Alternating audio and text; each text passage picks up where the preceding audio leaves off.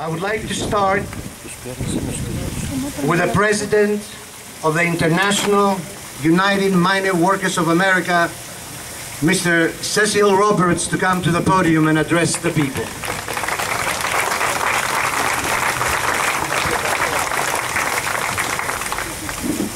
I want to thank all of you for coming today. All of the members of the United Mine Workers who are here today, and or their families, or any coal miner or family of a coal miner that's here, if you would stand and be recognized, and if you're already standing, hold your hand up so we can acknowledge you, because that's what this is all about.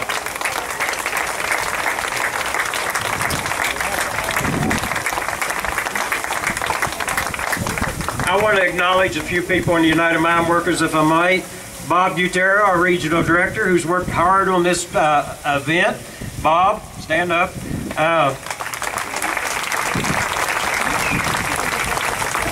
Roy Fernandez, auditor teller for United Mine Workers, also serves on the International Executive Board. Roy, where are you? Right here. Over here. Thank you. And a dear friend of mine, Mike Dalpez, Vice President of District 22, has had another death in his family. Many of you know that a month ago his daughter died at a very young age of 43. Just recently, in the last week, his nephew, who is 43 years old, also passed away. So if we could just have a moment of silence for Mike's family, I would appreciate that very much.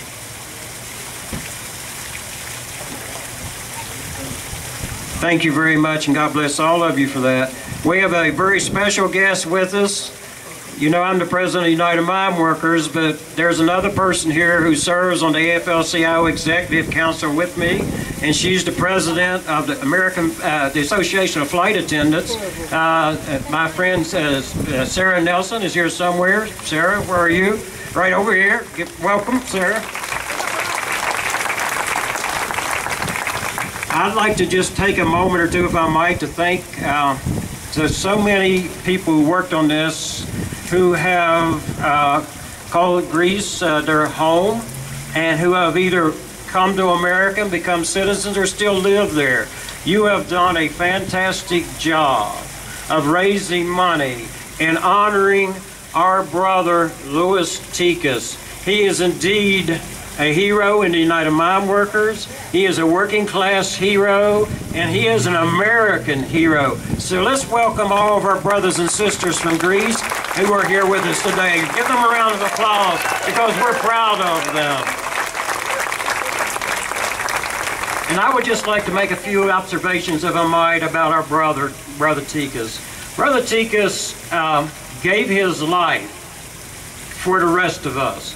The Bible tells us there's no greater thing that you can do than to give your life for somebody else that you love. And Brother Tikas loved his brothers and sisters at the Ludlow Tent Colony. He loved his brothers and sisters in the United Mine Workers. He loved his brothers and sisters in America. And I want you to think about something. Brother Tikas became an American citizen in 1913, when in less than a year he had been killed and murdered and became a martyr at the hands of the government of the state of Colorado. And I think that he goes down in history as one of the greatest leaders ever in the United Mine Workers of America. And death cannot keep the fact away that he has stood for many, many years. We have a statue today, but I want all of you to understand something. He lives within our hearts. He lives within every member of the United Mine Workers. He has been an inspiration to us for well over 100 years now. There has not been an event at Ludlow that we did not speak of him and honor him and pay tribute to him.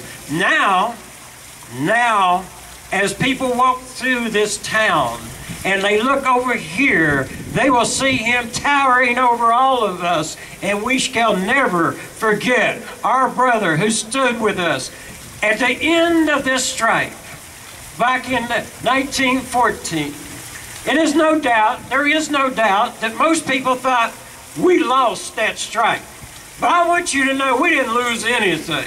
because the inspiration that we gained from the way that people fought, the way that they stood up, and the way that they indeed died, we will never forget that. And we have a middle-class America because of what our brothers and our sisters did, standing up with us and Ludlow. Had they not stood up, brothers and sisters, we would not have the America that we have today. United we stand, divided we fall. A wrong to one is a wrong to all. God bless all of you, and God bless Brother Tikas.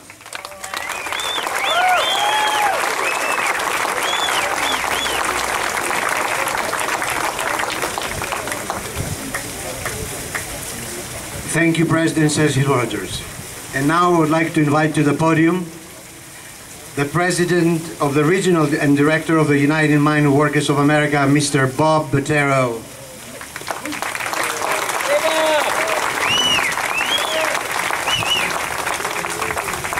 Well, one thing I know for sure is I sure shouldn't be following our President Cecil Roberts. I just want to thank you for being here today. I want again to thank Michael Servos and the Greek community for what you have done here today. I do want to thank my brother Mike Romero and his wife Yolanda for what they have done.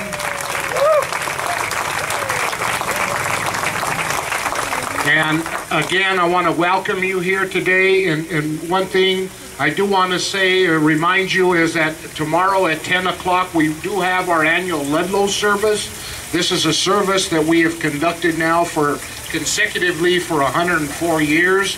And please, everybody is invited to come out there. It's at 10 o'clock in the morning, and the service usually ends about 12. I'll be very short and brief with this, but again, thank you for being here, and thank you for your interest in not only Trinidad, Los Animas County, Louis Tikas, the United Mine Workers, but thank you for showing your support.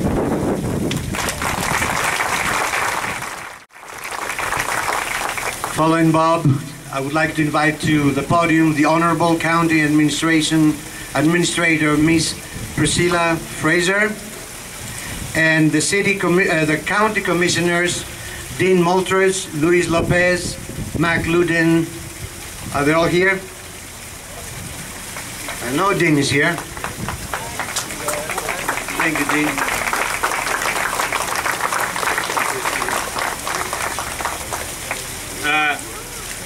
Earlier I spoke up at the Holiday Inn,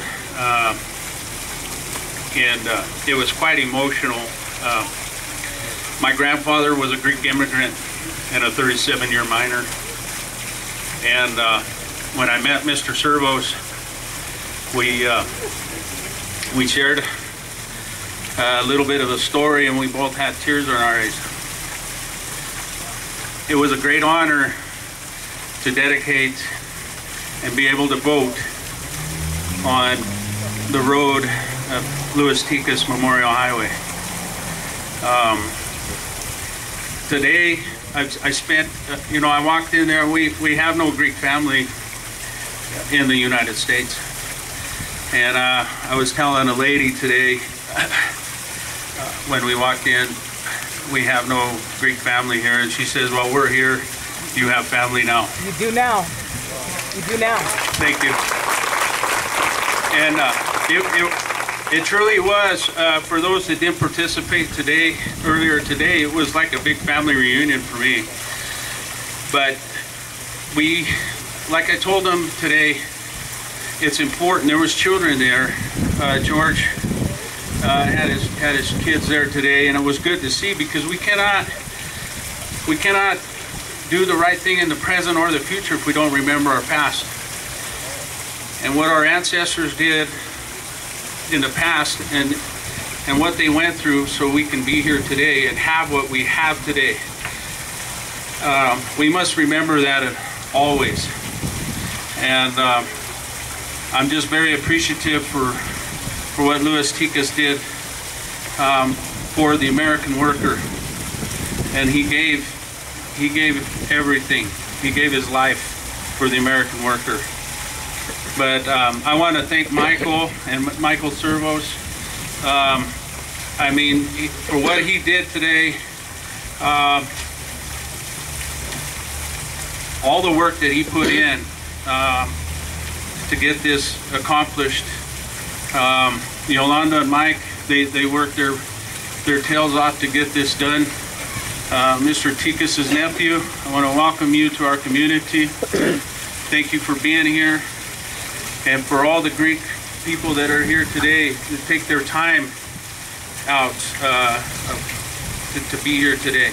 And the Hellenism community, Mr. Butero, thank you for all that you've done. But for, like I said earlier up there, she said, I really like how you ended it. Welcome to our county, welcome to our community. And like the old sausage maker told me, take your time leaving and hurry back. But welcome and God bless you all.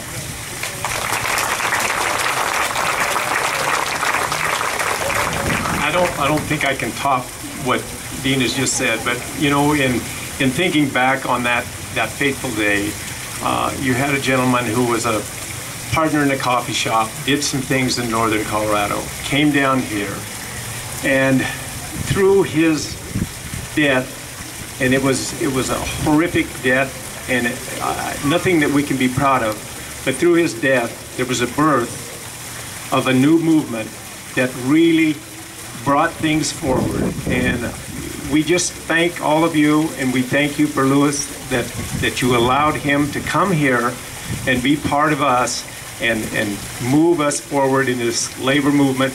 And again, thank you, and as Dean said, come often. We will always welcome you.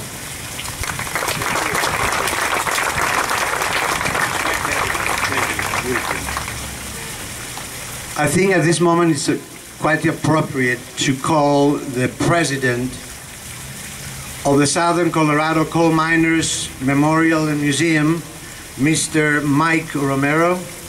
Is he here?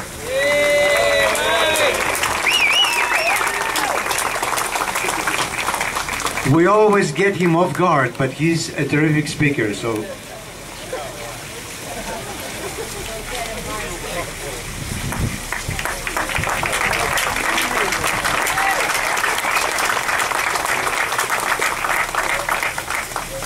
One thing I didn't say this morning is when I spoke at the holiday Inn, is the monument at the gravesite of Louis Tikas was put up there by the local union 9856, United Mine Workers of America. Again, I want to thank all the Greek family for coming to Trinidad, Colorado. For Louis Tikas statue, we're going to unveil pretty quick here. And I want to thank everybody for showing up, and it's going to be a great day. And I thank you all.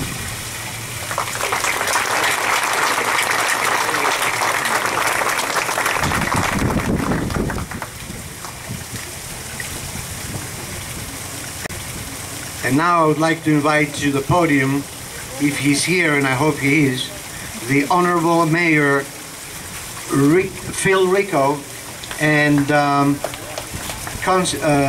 City Manager Greg Sun.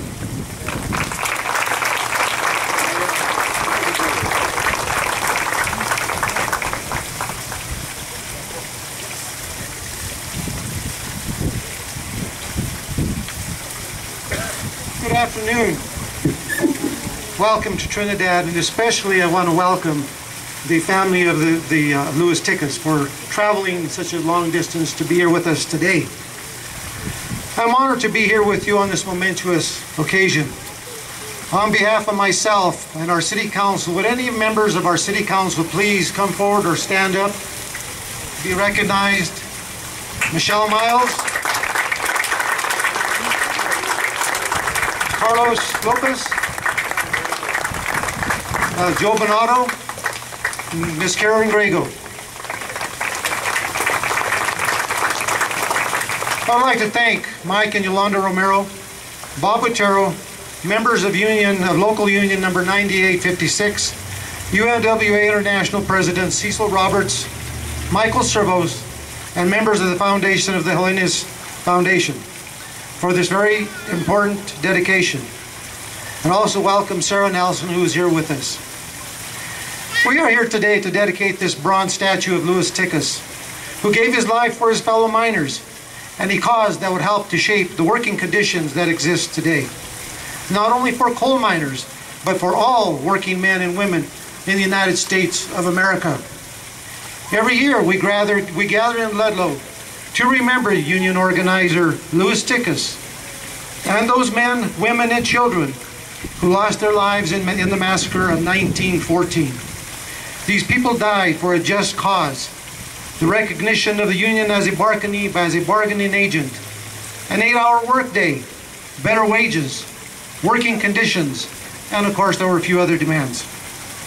We applaud Local Union 9856 and all unions across the country who year after year come to Ludlow to remember and to honor those who fought and died for those rights. Most families in Trinidad and the surrounding area were mining families. There are 4 members on City Council whose fathers or grandfathers worked in the local coal mines.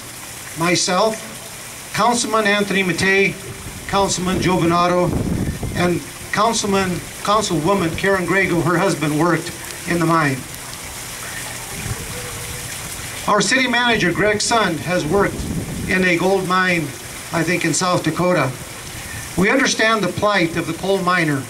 The miner never knew his fate when he walked into the mine. We are a community of coal mining that no longer exists in this area. We must, however, remember that coal mining helped to build the city of Trinidad. This has left a legacy to this generation and for generations to come. It is with great pride that the city of Trinidad was chosen to house this statue. The significance of this bronze statue of Louis Tikas and the Ludlow Massacre is something that we must never forget. I want to end with a short story following with a proclamation from the city of Trinidad. This story was told to me by Mr. Joe Rail, who passed away a few years ago. One day a retired coal miner in his late 80s was going fishing to Monument Lake. Upon seeing some of the men on the side of the road, he stopped and asked, "What are you doing?" "Striking," they said. The retired miner, a true union man, pulled out his fishing lunch, divided it into equal parts, and gave it to the striking miners, and proceeded to sit with them on strike. That retired miner was my father. This is only one story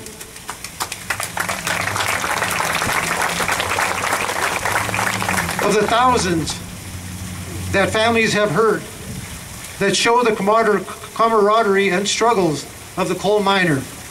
Share your stories with your families, friends, and anyone who will listen.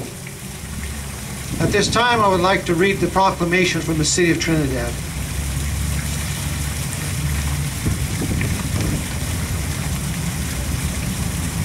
Office of the Mayor, Trinidad, Colorado Proclamation. Annual Ludlow Massacre Commemoration and Louis Tikas Statue Dedication, June the 23rd and 24th, 2018. Whereas, in September 1913, the United Miner Workers of America organized a strike against the unsafe and unjust working and living conditions at the mining camp 12 miles northwest of Trinidad at Ludlow, Colorado. And whereas, on April the 20th, 1914, the Colorado National Guard and the Colorado Fuel and Iron Company camp guards retaliated with an attack on the tent colony of 1,200 striking coal miners and their families at Ludlow, Colorado. The massacre resulted in violent deaths of between 19 and 25 people, including 2 women, 11 children, asphyxiated and burned to death under a single tent. And whereas the United Miner Workers of America gather annually at the site of the Ludlow Massacre Memorial, a national historic landmark to remember what was the deadliest single incident in the coal mining fields in southern Colorado, and one that culminated in positive changes to the working and living conditions of American workers today. And whereas much of this region's history is tied to the coal mining industry, and many local residents have immigrant ancestors who came here to work in the coal mines and perished in those mines or in the Ludlow Massacre. And whereas, through the generosity of the Foundation of Hellenism, Trinidad is proud to unveil a bronze life statue to Louis Tikas, a Greek immigrant who made his way to America and became the main labor union organizer at the Ludlow camp during the 14-month cold strike, ultimately giving his own life during the massacre. Now therefore, I, Philip T. Rico, Mayor of the City of Trinidad and the City of Trinidad, Colorado, on behalf of the entire Trinidad City Council, do hereby proclaim June the 23rd and 24th, 2018 as annual Ludlow Massacre commemoration and Louis Tikas statue dedication, and urge all members to remember those fallen coal miners and their families of the Ludlow Massacre and the importance of this pivotal event in American history. In witness hereof, I have hereunto set my hand and caused the seal of this city to be affixed. Mayor Philip T. Rico, dated June the 23rd, 2018. Bob, would you please come and accept this?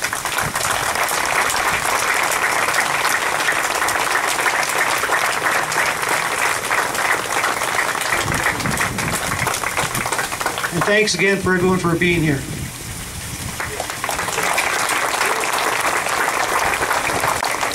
Well, thank you for all of you showing up today and helping commemorate the unveiling of this statue. I'm happy to have played a small role in getting it put up, and all of the city employees who were involved in arranging this and making sure that it was up here on time, making sure that we put it in a location that was prominent and one that will be visible to everyone for a long time. As a former employee of the Homestake Gold Mine in Leeds, South Dakota, I've really enjoyed getting to know the Romeros and the information out of the museum here, because a lot of things in there are things I recognize from when I worked underground. I didn't work underground for long, about 4 years, but setting rail and doing mining and different things like that is something that I'll never forget, and it's nice to have a place where I can come and I can see things that I recognize from when I was younger. So, thanks again.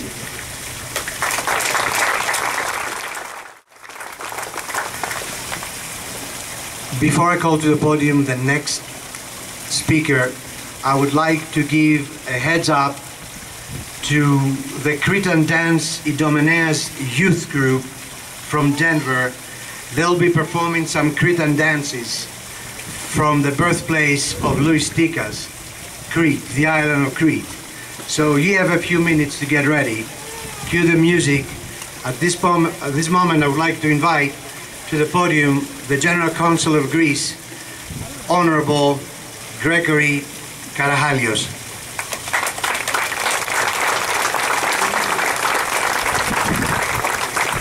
Good afternoon to all of you. It's a great honor for me to be here and to represent Greece in this exceptional day that we all gather here to pay tribute to an exceptional person, a guy who put his life above himself and the others, a poor immigrant who came here searching for the American dream, but he didn't comply with the system. He tried to change the system, and he tried to make it better for all of us. And I'm saying for all of us because his actions reflect not only his era, but also our lives. People like him are always in the forefront of every action, of every good action. Being a hero in one country is already a rare thing. Being a hero in two countries is something very, very special. And Louis Tikas is a hero in two worlds.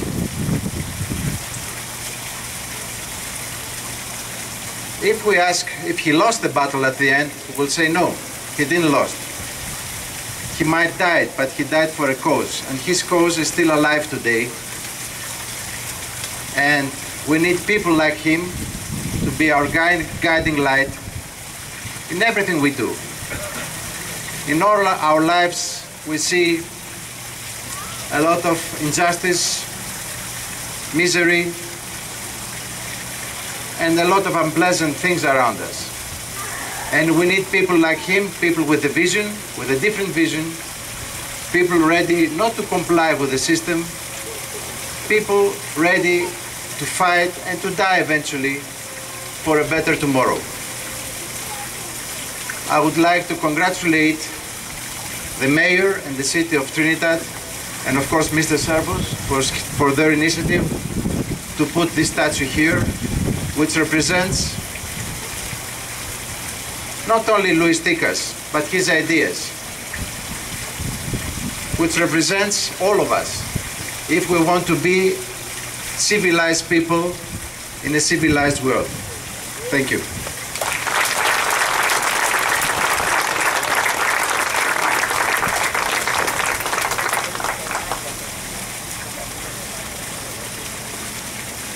I think it's time for me to say another joke because I don't see the dancers. They're coming?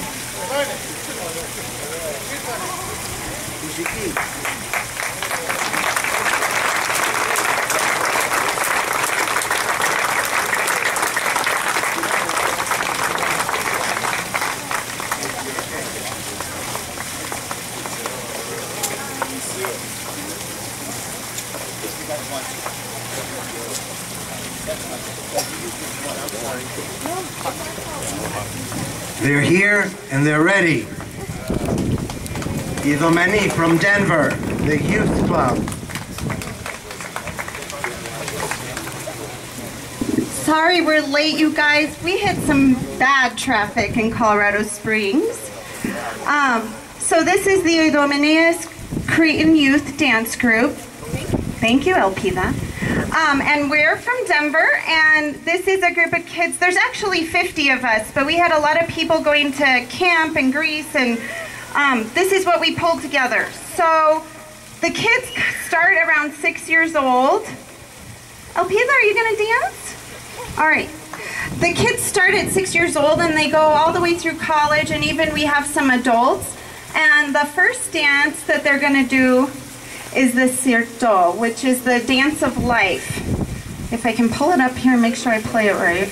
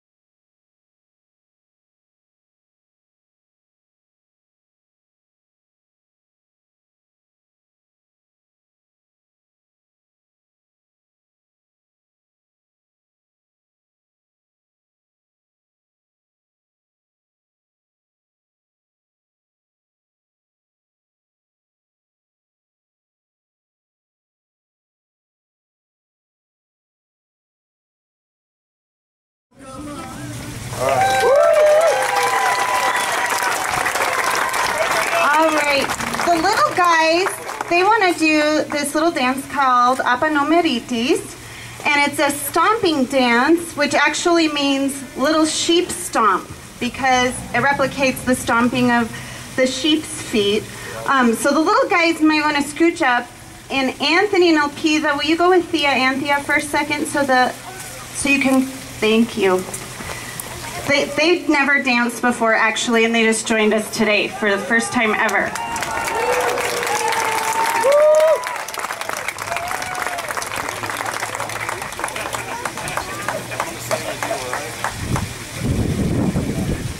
Are you going to dance it? I'm going to dance it. Do you know it? Yeah. Okay, all right.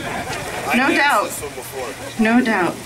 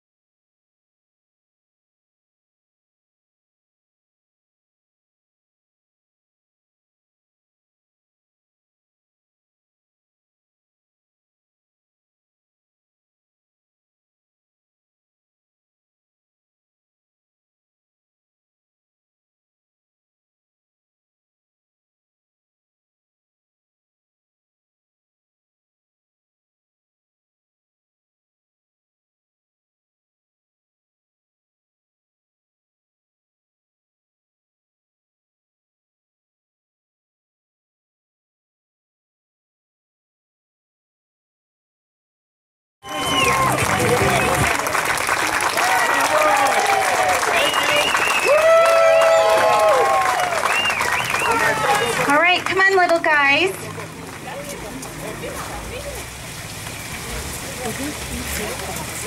You can get in there. Go ahead. That's my son, that little peanut right there. All right, real big bow. Ready? 1, 2, 3. Thank you so much. We're also dancing at the Greek Festival in Colorado Springs on August 19th. I'm just going to put a little Susta dance on for them to dance off the stage. Thank you so much.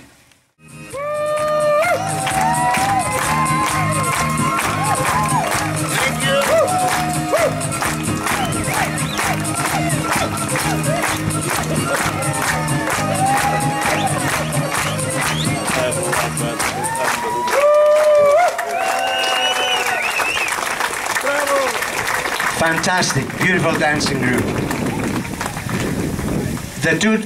The two last dances, the fast ones, most probably the non-Greeks are seeing them for the first time, right? Highly recommended for the cold winters of Colorado. When you're starting your car in the morning, you do these steps, life is beautiful right after that. Also, people were throwing money. They're not crazy. They throw money when they get happy. The problem is, the money was blown away.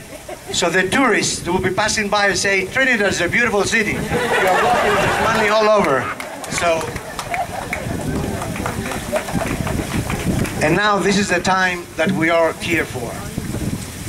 I was told by the organizers that all the people that are called to the podium and the donors that made it possible, they have to move to the statue area for the unveiling. So please. Guns and lives were cheap in Colorado, and coal was king in 1910. And in the deepest coal mine's darkest shadow, there was no justice for the working men. Miners died in cave-ins and explosions because the safety laws were not applied. For profit mattered more than the lives of all the poor, and every day another miner died. And the coal was black, and the blood was red. The miners that did organize always wound up dead. And in those days of anger, a man of peace arose.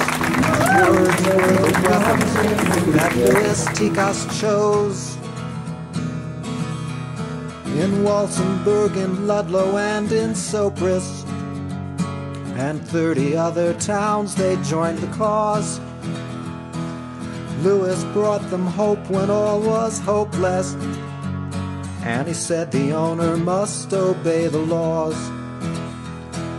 The miners went on strike in 1913, and shootings left both guards and workers dead. And Louis' voice was heard. He told both sides these words: lay down the guns and talk instead. And the snow was white, and the blood was red, that the miners and their wives and their little children bled. And the owner took their homes, and they lived in tents in rows, and words were the weapons that Louis Tikas chose. The winter passed, and still the mines were striking, and the shooting and the killing had not ceased. Louis couldn't stop them all from fighting, so the National Guard was called to keep the peace. The National Guard arrived with their machine guns, and they cracked a rifle over Louis' head.